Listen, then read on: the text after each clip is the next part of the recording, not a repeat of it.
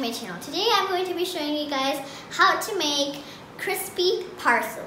So let's get started. The ingredients that we're going to be needing is some fresh yogurt, 1 tomato, some cottage cheese, which is also called paneer, 1 medium-sized onion, some baking powder, some Italian herbs, oregano, some black pepper powder, chili flakes, and 3 to 4 tablespoons of tomato ketchup, some finely chopped garlic, some baking soda, some salt, and 1 tablespoon of butter, and some small pieces of cheese. And 1 cup of wheat flour, and I have 1 cup of all-purpose flour. Make sure that you're going to be using a big plate for this process because we want to make our dough pretty sticky.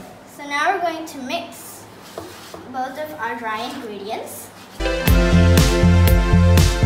So now we're going to add 1/4 of a teaspoon of some powdered sugar. Now we're going to add a half a teaspoon of some baking powder. And we're going to add 1/4 of a teaspoon of some baking soda. Now we're going to mix all of these ingredients up with our hands. So now we're going to add some fresh yogurt gradually. So now we're going to add our water gradually and we're going to make a sticky dough. So now I'm going to add 1 tablespoon of oil, but we're going to use 2 tablespoons, but right now I'm using 1. So our dough is ready. Now we have a hot pot and I'm adding 1 tablespoon of some butter. The flame should be on low and we're going to add our garlic and we're going to let the garlic, roast a little bit. Now we're going to add our tomatoes. So now we're going to add 1/4 of a teaspoon of some chili flakes, 1/4 of a teaspoon of some black pepper powder, and 1/4 of a teaspoon of some oregano. So now we're going to add 1 finely chopped onion. And you can also add any type of vegetable as your choice. Salt as per your taste. Our 3 to 4 tablespoons of tomato ketchup. To add our cottage cheese, which is paneer. I'm going to take some all-purpose flour on our base. And we're going to take a little bit of our dough. And then we're going to roll it into a circle. So I've rolled my dough in a triangular shape. You can make it circle. And now we're going to fold our dough something like this to make a much better triangle shape.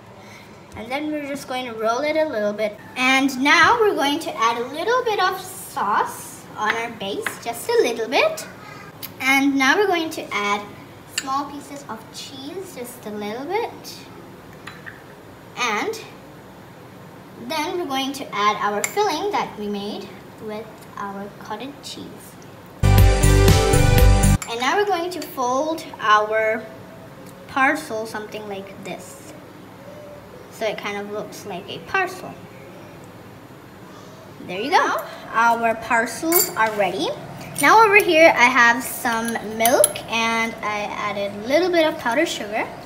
Now I'm going to just take a little bit and we're going to carefully spread it on our parcel.